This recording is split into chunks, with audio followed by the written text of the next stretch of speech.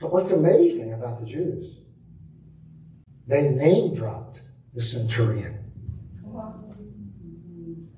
How would you like people to drop your name to Jesus? Jesus. Yeah. Yeah. Hey,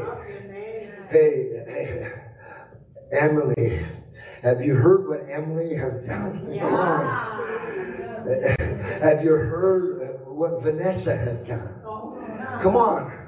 Have you heard what Ron Lester has done? Come on. Have you heard what Robert Jr. has done? Come on.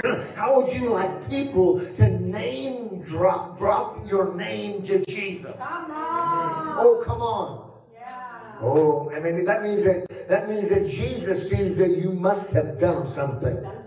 You must have done something to impact them. Because usually people come to Jesus, oh, Jesus, heal me. Oh, Jesus, do this. Jesus, do that. But now they're not even talking about themselves. They're talking